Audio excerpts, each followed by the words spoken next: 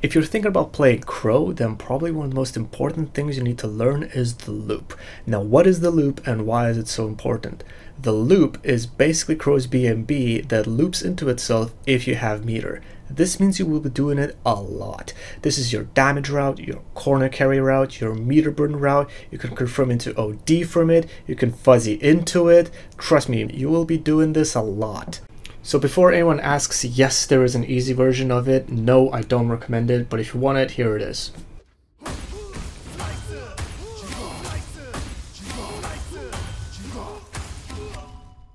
Alright, so the reason why I don't recommend it is because it's pretty much worse than the actual loop in every single way. It does worse damage, it has way worse corner carry, it builds you less meter, and the loop itself is really not that hard once you get down to it. Alright, with that out of the way, let's look at the actual loop itself.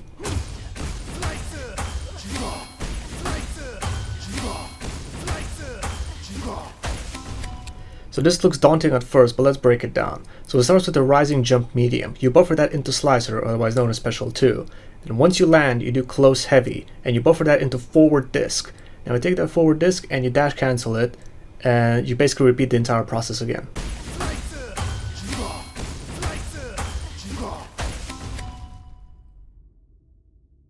Simple, right? Well, I think the reason why a lot of newer players struggle with the loop is because there are 3 possible mistakes that can happen during the combo.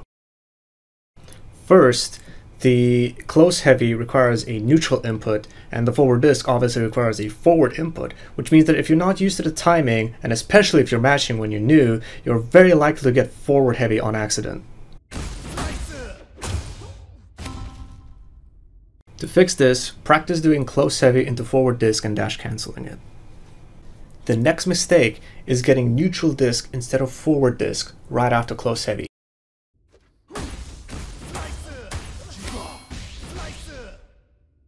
You need forward disc because it hits later than neutral disc, and it gives you the time that you need in order to dash and get the rise and jump medium for the next rep. This will not combo with a neutral disc.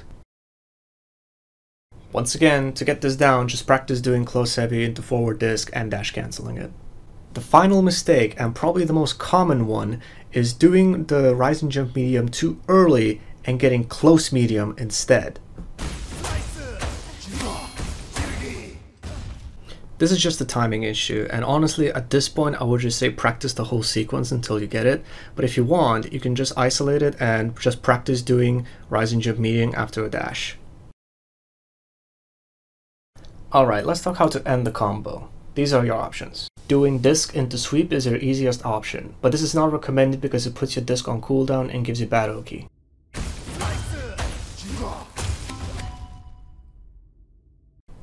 After slicer, doing close medium linked into sweep does less damage than the previous combo, but it preserves your disc, giving you very strong Oki.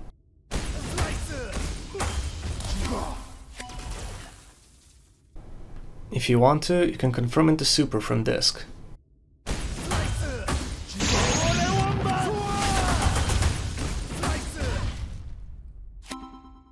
All these options become much more potent in the corner, giving you stronger Oki and a much better combo after OD.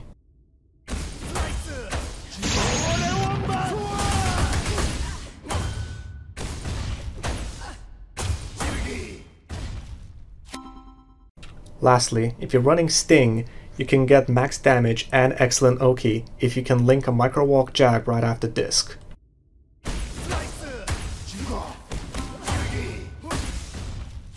This is pretty difficult on smaller characters. Now that you know everything you need to know about the loop, all that's left is to practice it. Start with getting just the base sequence without any meter extensions, then start adding reps as much as you want. Once you get down past 2 reps, set your own goals.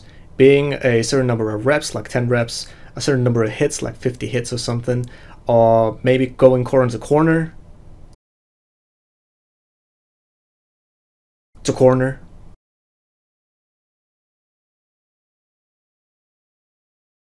Do what you like until you're comfortable with it. Anyway, that's all I had planned for this video, so if you have any questions, that means I failed, so let me know in case I ever decide to remake this video. Other than that, here's the audio of me doing the corner to corner to corner combo, just in case you are more of an auditory person and it helps you learn your timing. Alright, that's it. See ya.